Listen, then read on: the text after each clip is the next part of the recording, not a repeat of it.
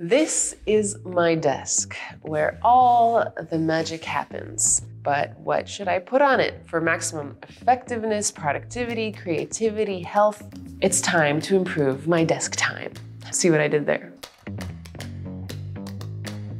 In this video, I'll give you 10 practical tips on how you can improve your workspace immediately. All of these are backed by science and my own personal experience. This is how I keep my workspace, and it works wonders for me. Number one is about the placement of your laptop. In 2022, it's difficult to imagine living life without some kind of screen. You don't want to have it off to the side so that you'll be squishing yourself like this, twisting yourself, that's no good. But having it just in the middle isn't enough. The screen is lower than where your neckline is. So you want to bring your laptop up to your neckline. You can prop it up on some books, a box, or there are even these handy little laptop raisers that you can get from Amazon or whatever store. But you also don't want to be working on your keyboard like this. So we have a detachable keyboard and mouse. But next tip is chair. You're going to be spending up to 8 hours a day sitting on this one piece of furniture. So you really want to get this right. What's most important when you're selecting your chair is that it can be adjustable in terms of height, also back. You want to adhere to the 90-degree rule so that your torso and legs create 90 degrees, your knees are at a 90-degree angle, and your ankles as well. On top of that, when you're sitting at your desk, you're going to want your elbows to be a 90-degree angle as well.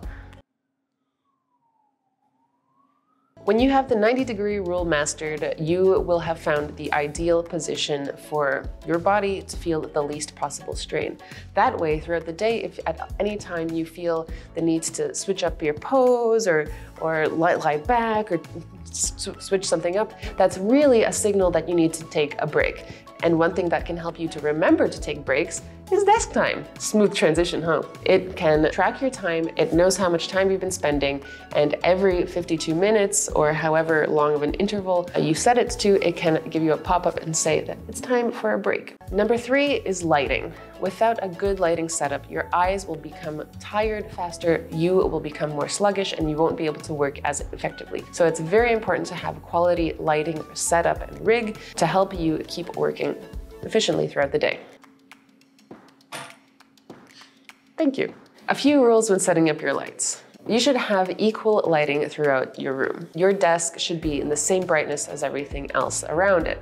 The US General Services Administration recommends 500 lumens for every square meter of space. Now that does sound very complicated, but when it comes down to it, it just means you need a 35-watt incandescent light bulb for every 6 by 6 square feet of space, or 3 by 3 square meters. Additionally, natural light is actually what's going to help you feel most productive. So if you can, seat yourself near a window. Now let's talk about light temperature. There are different kinds of temperatures. There's the orange and yellow lights that are warm lights, and they are used more for kind of relaxation spaces and that sort of thing. Those are probably not what will help you work at your most efficient level. What you want to be looking for is a cool blue or cool white light. That will keep your mind fresh and lively throughout the duration of your workday. When done right, you'll feel the effects on your workday immediately, guaranteed. Tip number 4 is plants.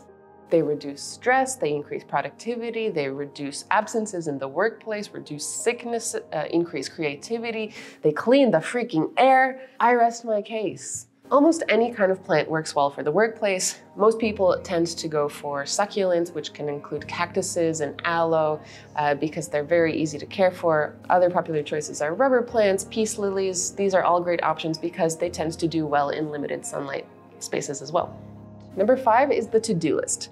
What does a to-do list have to do with my workspace, you ask? Well, everything. I can't emphasize enough how important it is to have your to-do list nearly at your fingertips throughout the day. Even when your stupid coworker Philip won't stop bothering you with his stupid dad jokes, you'll always be able to glance over at your to-do list and remember where you were. Stop bothering me, Philip! If it's on your phone, you can just prop it up. It can also be on your computer, or you can kick it old school and write it down on a piece of paper. Now, where was I? Oh, right, distractions. Number 5. No, number 6.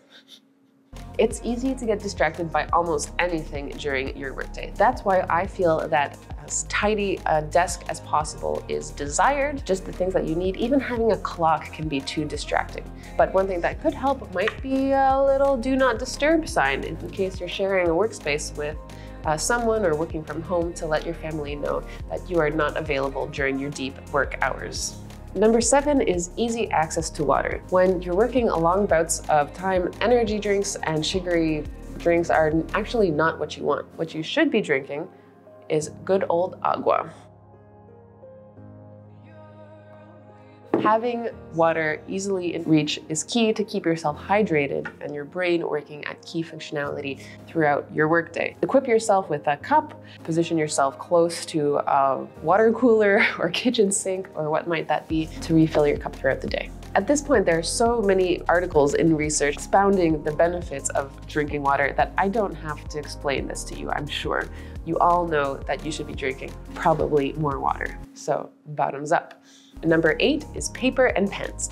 Now, I understand that your work might be all totally digital at this point, but there are some things that you just need to write out. For that, you should always have on hand a pen and some paper. At this point, you might not even be writing down words. A simple doodle can help increase your concentration, unleash some creativity and that flow of work if you're feeling blocked at any point.